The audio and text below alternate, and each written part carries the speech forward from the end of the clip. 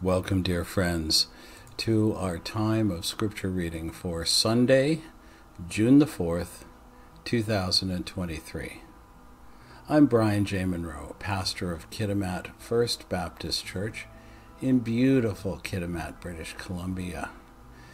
And today is after Pentecost in Year A of the Revised Common Lectionary, and it is called Trinity Sunday. This is when we celebrate the mystery, the magnificence, and the truth that God is Father, Son, and Holy Spirit, co-equal, co-substantive, three in one. Our reading begins in the Old Testament. As is always on a Sunday, there are 4 readings. When we begin with the creation narrative, starting at Genesis 1, chapter 1, going through to chapter 2, verse 4a. In the beginning, God created the heavens and the earth. The earth was without form and void, and darkness was over the face of the deep, and the Spirit of God was hovering over the face of the waters. And God said, "Let there be light." And there was light. And God saw that the light was good, and God separated the light from the darkness. And God called the light day, and the darkness he called night. And there was evening, and there was morning, the first day. And God said, "Let there be an expanse in the midst of the waters, and let it separate the waters from the waters." And God made the expanse and separated the waters that were under the expanse from the waters that were above the expanse. And it was so. And God called the expanse heaven. And there was evening, and there was morning, the second day. And God said, "Let the waters under the heavens be gathered together into one place, and let dry land appear." And it was so. And God called the dry land earth, and the waters that were gathered together he called seas. And God saw that it was good. And God said, "Let the earth sprout vegetation, plants yielding seed, and fruit trees bearing fruit, in which is their seed, each according to its kind on the earth." And it was so. The earth brought forth vegetation, plants yielding seed according to their own kinds, and trees bearing fruit, in which is their seed, each according to its kind. And God saw that it was good, and there was evening, and there was morning, the third day. And God said, "Let there be lights in the expanse of the heavens to separate the day from the night. And let them be for signs and for seasons and for days and years. And let them be lights in the expanse of the heaven to give light upon the earth." And it was so. And God made the 2 great lights, the greater light to rule the day and the lesser light to rule the night, and the stars. And God set them in the expanse of the heavens to give light on the earth, to rule over the day and over the night, and to separate the light from the darkness. And God saw that it was good.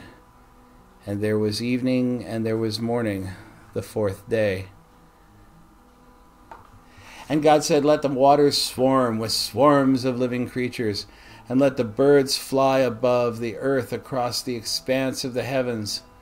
So God created the great sea creatures and every living creature that moves, in which the waters swarm, according to their kinds, and every winged bird according to its kind.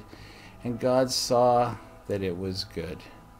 And God blessed them, saying, "Be fruitful and multiply, and fill the waters in the seas, and let the birds multiply on the earth." And there was evening, and there was morning, the 5th day.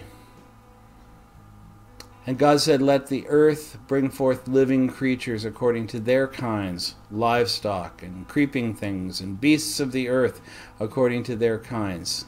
And it was so. And God made the beasts of the earth according to their kinds, and the livestock according to their kinds, and everything that creeps on the ground according to its kind.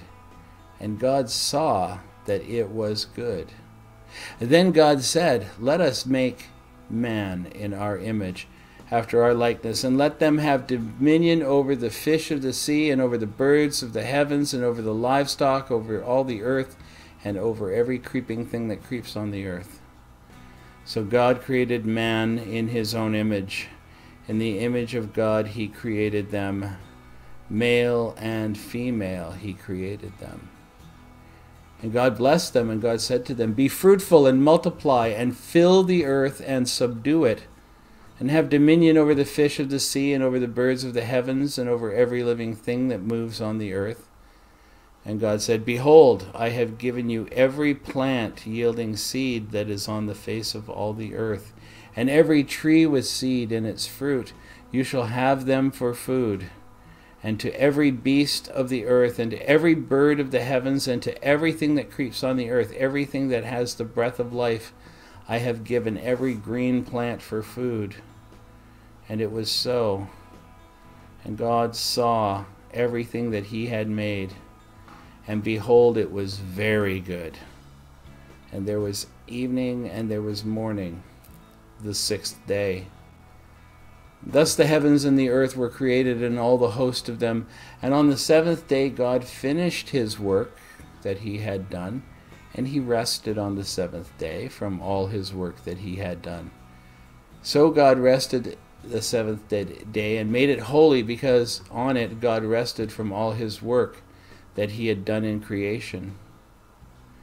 These are the generations of the heavens and the earth when they were created.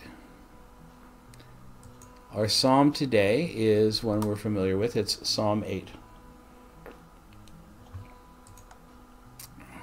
To the choir master, according to the Gittith, a psalm of David. O Lord, our Lord, how majestic is your name in all the earth. You have set your glory above the heavens. Out of the mouth of babes and infants you have established strength because of your foes, to still the enemy and the avenger. When I look at your heavens, the work of your fingers, the moon and stars which you have set in place, what is humanity that you are mindful of them, and the children of humanity that you care for them? Yet you have made them a little lower than the heavenly beings, and crowned them with glory and honor. You have given them dominion over the works of your hands. You have put all things under their feet, all sheep and oxen, and also the beasts of the field, the birds of the heavens, and the fish of the sea, and whatever passes along the paths of the seas. O Lord, our Lord, how majestic is your name in all the earth. Our third reading comes from Paul's second letter to the Corinthians, chapter 13, verses 11 to 13. The apostle writes, "Finally, brothers and sisters, rejoice.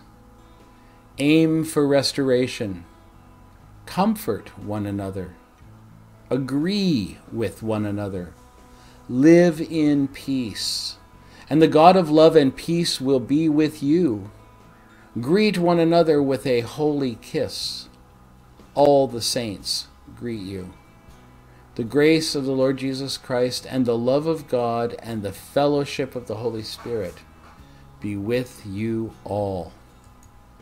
Our final reading for today comes from the Gospel according to Matthew, chapter 28, verses 16 to 20.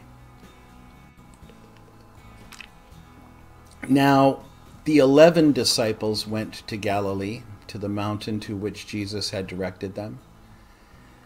And when they saw him, they worshipped him, but some doubted.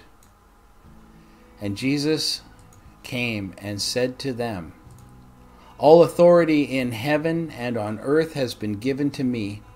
Go therefore and make disciples of all nations, baptizing them in the name of the Father and of the Son and of the Holy Spirit, teaching them to observe all that I have commanded you. And behold, I am with you always to the end of the age. This is your powerful, eternal, holy word, Almighty Father God. May you be praised for the generous provision of it to us.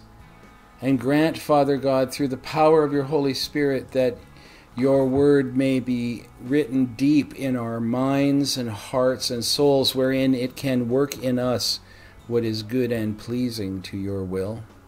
We pray this to your glory in the name of your Son, Jesus Christ, our Lord, our Savior, our soon returning King. Amen.